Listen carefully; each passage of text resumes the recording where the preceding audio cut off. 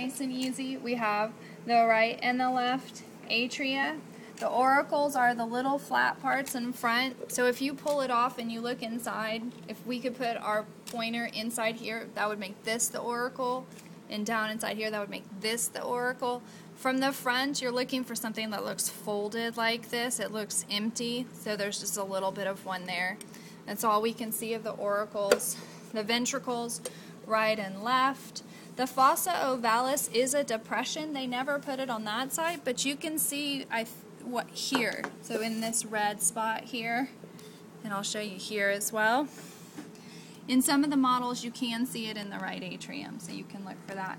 They want you to know the epicardium, which is the same thing as the visceral pericardium. So it's going to be this outermost layer. So when we actually look at the heart, I'm going to put it back together again.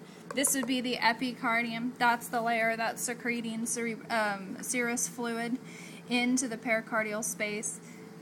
Down from that, we have the myocardium, the muscle layer, and then endocardium inside that you read about has all it's special so that it will repel all the formed elements in the blood so they don't stick on the wall of the heart or in the vessels. It's actually continuous with the blood vessels, so the same lining goes up and out through the aorta and the veins and the arteries and all that good stuff. Okay, the interventricular septum is the division between the right and the left side of the heart. The apex is the pointy part at the bottom. The base is up at the top where all these exit and enter. The only way to ask about that is to ask you whether the point that I'm pointing at is at the apex or the base of the heart. So as long as you remember the apex is the pointy part and the base is at the top, there's no tricky part to that question. Otherwise, you would name 1,000 other things I have found from experience. Bicuspid and tricuspid valves. These are going to be these big white valves here that they put in. Tricuspid has the R in it, so it's on the right side of the heart. Bicuspid is on the left side of the heart. It's technically, they have different number of cusps, but from the models you can't tell. So most people like the tricuspid contains R for the right side. When we look at them, you can see it, they form all these cords near the bottom. Those are the chordae tendineae. The papillary muscles are these big bulges here that extend up and attach to the bottom of those little cords so that they can pull on the muscle, the valve, and prevent it from prolapsing all the way into the aorta. We then have the two semilunar valves. They are called that because each of the flaps looks like a half moon, and so they always are called the semilunar valve. And then the one that attaches to the pulmonary trunk is called the pulmonary semilunar valve. The one that attaches to the aorta is the aortic semilunar valve. So that means that this big guy here in red is the aorta. In general, the arteries are red, the veins are blue, but that's going to be wrong in which system? Pulmonary. Pulmonary. In the pulmonary trunk, it's the opposite of, and in the pulmonary system, it's the opposite of that. So here we have the pulmonary trunk. Branching off of these, we would have the pulmonary arteries going right and left. They're blue because it's deoxygenated. The pulmonary veins coming in at the back, this is what they look like from the front.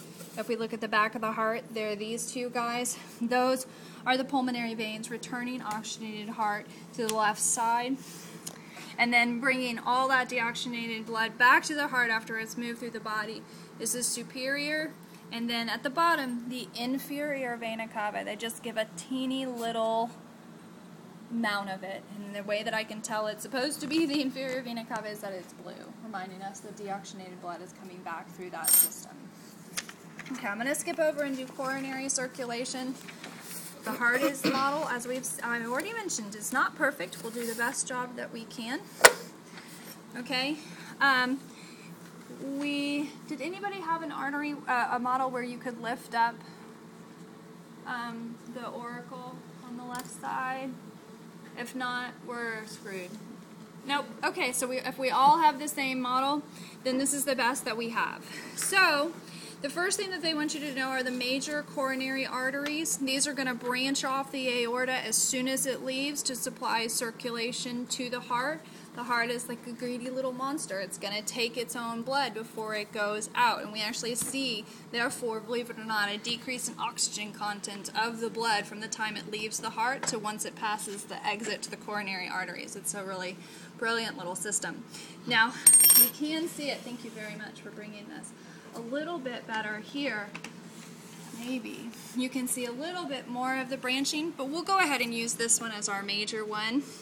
This one in here is one of the coronary arteries that would come back and attach all the way.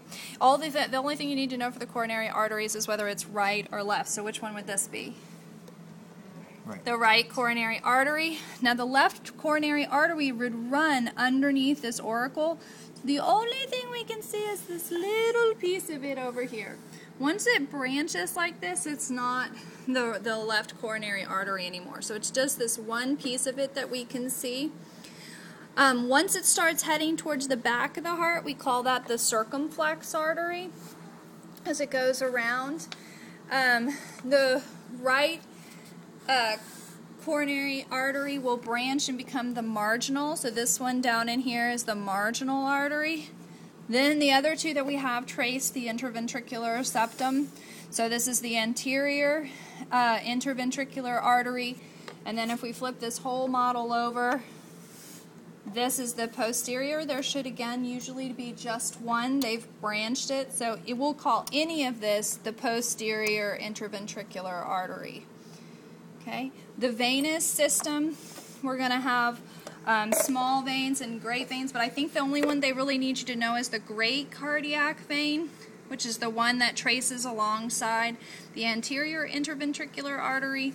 And then if we switch over, the middle cardiac vein, which runs right next to the posterior interventricular artery. So we'll say all of this is middle cardiac vein. All of it is going to dump into the coronary sinus here, number 6, at the back of the heart. Sinuses, right? Expanded veins that can actually store blood for you, so it allows large volumes of blood to be returned and dumped into the atria as needed. And that's it. That's all.